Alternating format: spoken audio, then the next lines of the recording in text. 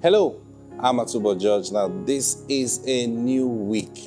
I'm so excited to be bringing God's truth to you. And I trust the Spirit of God. He's got something very good that He's going to be sharing with us through me this week. But you know what the Lord has commanded us that every day on this broadcast that we call forth our daily bread. So are you ready?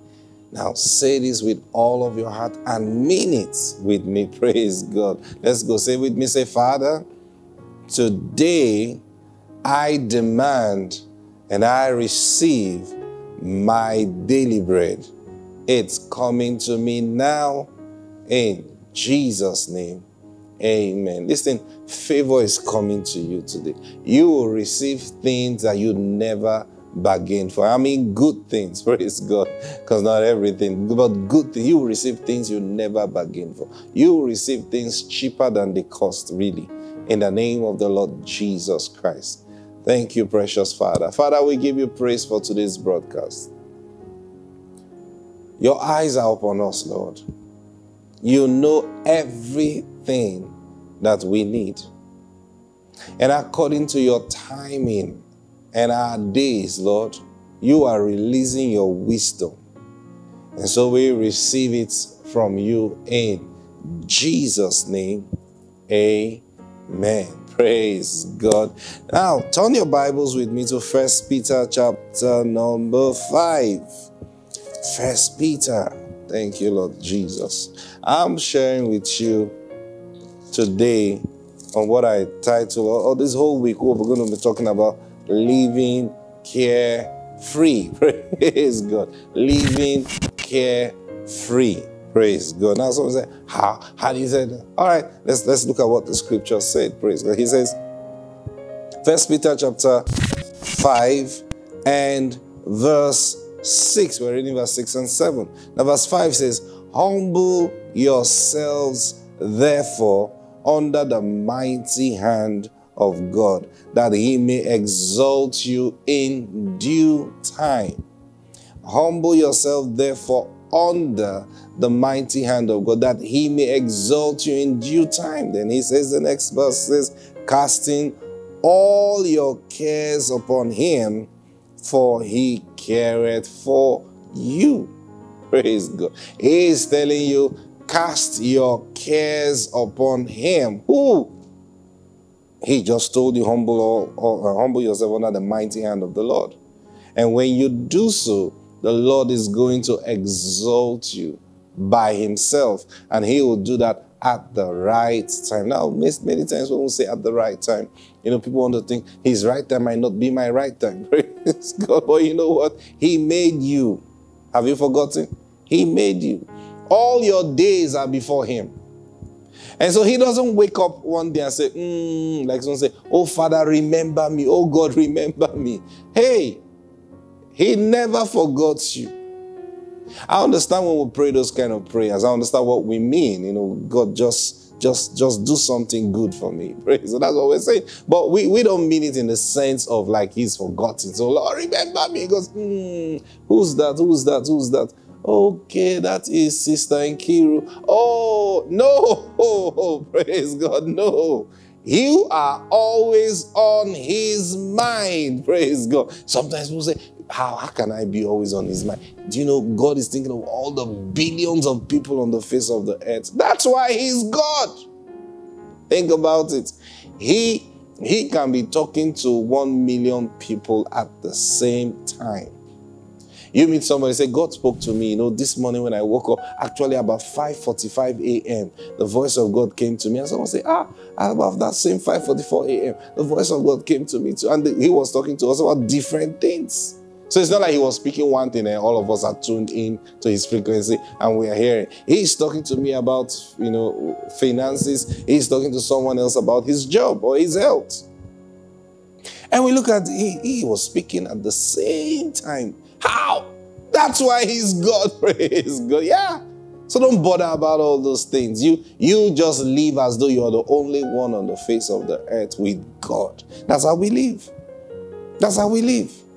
Sometimes people want to pray, say, This is my prayer. You know, God, I don't want to bother you so much because I know there are several people that are calling on you. As everybody is praying, God said, so who do I listen to? The voices are too many. Who do I listen to? Angels, can you lower the volume of everybody and just increase that person's volume? No, sir.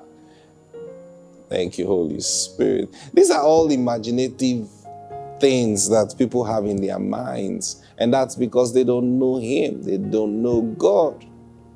You see, God set up the administration of His works on the earth in our lives. And that's why He has given us His Spirit. Now, it is the Holy Spirit that makes God... How do I explain this to you now? You know, describing the Holy Spirit is... There are no words really in this realm to describe it. He is the one that makes God to be able to go to several places at the same time. So we call Him the omnipresent. See? It's because of the Holy Spirit. Now that's the same Holy Spirit He gave to us. I want you to think about this. See how important you are. That's the same Holy Spirit He gave to you as a person. He gave you the Holy Spirit to narrow your relationship with Him. So He can dwell with you as though you're the only person on the face of the earth. And yet deal with everybody as though they are the only people on the face of the earth. Yeah, because of the Holy Spirit. So take advantage of the Holy Spirit. Instead of complaining, just take full advantage of the Spirit of God. Enjoy His personality. Enjoy the love of God. See? So now He's telling us, humble yourself under the mighty hand of God. The Amplified Version says, lower yourself before your own eyes. See? Lower yourself. And He says, do it under the mighty hand of God. Not just, He just say, humble yourself. So you better humble yourself. You better humble yourself. You better know who you're humbling yourself under. Praise God. But this case, He says, under the mighty hand of God. And then He says, the one who you're humbling yourself under, He has the ability to lift you up at the right time. Now, how do you do this? He told us here, verse 7. Now, I want you to take note of something. In verse 6, He says, I want you to look into your Bibles now.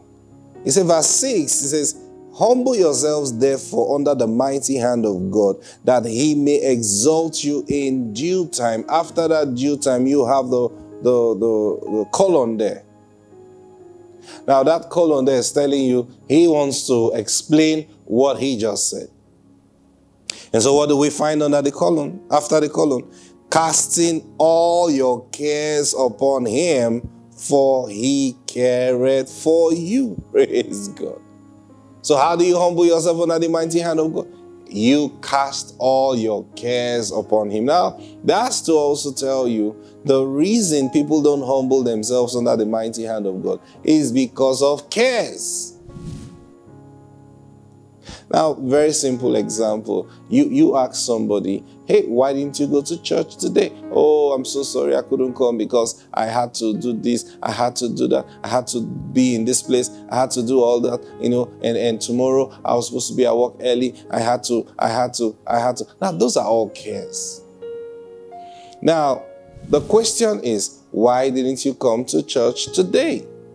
And you begin to relate to the person all the cares that you carry at that moment that prevented you from coming to church. So why don't you humble yourself under the mighty hand of God? Oh, you know what? I have this bill to pay. I have this thing to take care of. I have this thing. Now He said, hey, cast all that care. Cast it. You know what it is to cast? You throw something, fling something. Why did He say you should cast it onto the Lord? Because the Lord cares for you. So it is useless caring for yourself in the first place. Now you see why I say we're tired of living carefree. Praise God. Yeah. So he is inviting you now to cast, throw, fling, all, not some, all of your cares on the Lord. So you bring the care of your finances to the Lord. You bring the care of your health to the Lord. You bring the care of your marital issues to the Lord. You bring the care of your children to the Lord. Every care that you have, you bring it on to the Lord.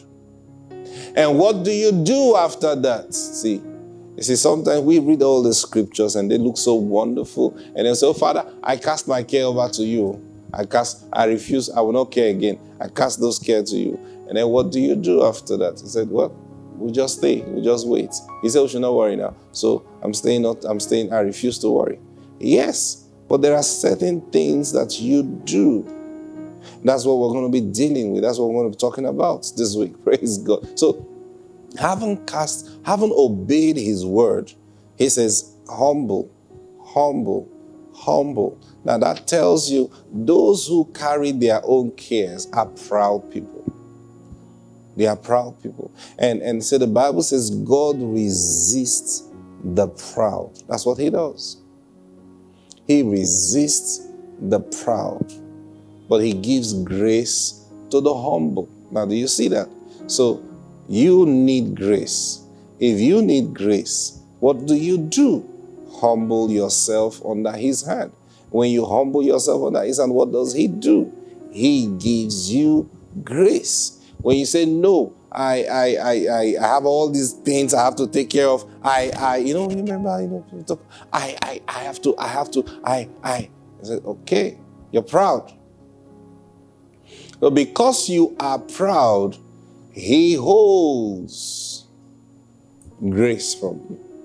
Actually, he resists you. Now, not because sometimes, we don't get it right. You just think maybe God just wants to show that he's God. No, the reason he is telling you to be humble is because all those things that you want to care about, he has already done stuff concerning them. I want you to understand this.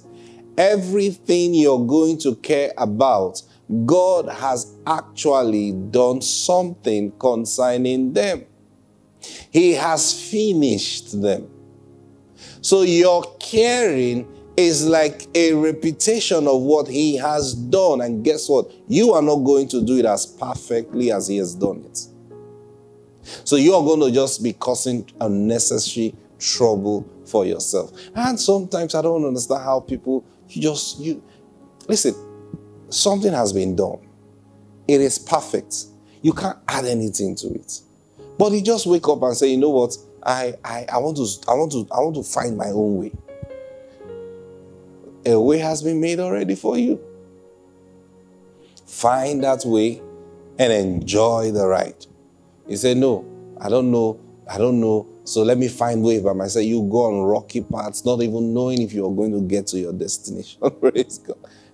See, that's how a lot of people live their lives. But God is telling us today, stop it. Stop it. It is time to reorganize your life. It is time to begin to trust in the Lord. It is time to begin to find the patterns, the things that God has set. And then you cast the care over to him and walk in the path that he has set for you. Praise God. Oh, thank you, Holy Spirit. This week is going to be a great week. I'm telling you, I'm going to be so practical as possible with you. So you don't just hear, you hear and do. Thank you, Holy Spirit. Father, we honor you today. Thank you for the blessing of your truth and your spirit. As we submit ourselves to walk in your truth, we see all those changes coming in our lives. In the name of the Lord Jesus. Amen. Praise God. Listen, today is going to be a great day for you. Receive everything God has planned for you and be blessed In Jesus' name. Amen. I'll see you tomorrow. Bye.